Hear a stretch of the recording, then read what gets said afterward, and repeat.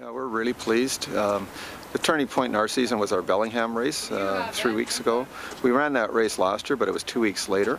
And what was really encouraging is that we had every guy set a personal best for 10K by at least 20 seconds, some by as many as 40 seconds. So as a team, we were 30 seconds better than we were 2 weeks earlier in the season.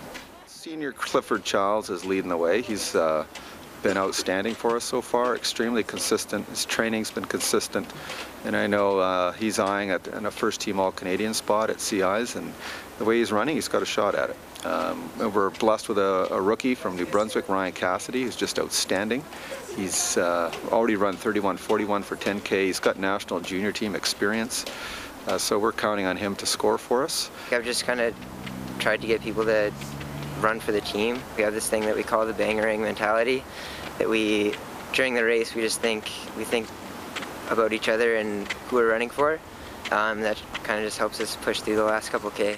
In Bellingham, I think everyone set a course best or a personal best for 10K, and it definitely boosted my confidence going into it, because not just that I ran faster, but also like Ryan Cassidy, our rookie star, I guess, ran as fast as I ran in that course last year, and like I got 17th at CI, so if he can be our third or fourth guy and get 17th, it's a pretty good day. Because I know all these guys, I've read about them before I came here, and I know they're really good runners, and to be able to keep up with them and race well is really amazing.